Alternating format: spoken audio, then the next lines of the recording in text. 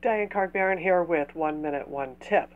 In a previous video, I talked about making a paperclip starter for your Roundmaille chains. Now, if you don't happen to have the right size of paperclips, or you don't have paperclips at all, you can also make a jig for yourself using a scrap piece of wire. Just create something that has got 3 prongs like this, and attach this to the top of your dowel with a piece of masking tape. It works exactly the same.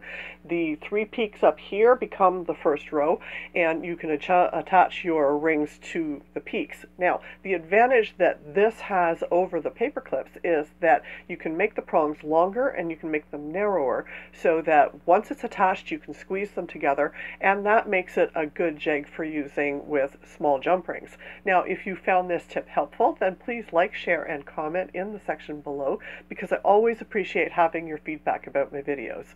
Then come and visit me at thetowelwire.com and learn how to link your head, your heart, and your hands to make beautiful wire jewelry.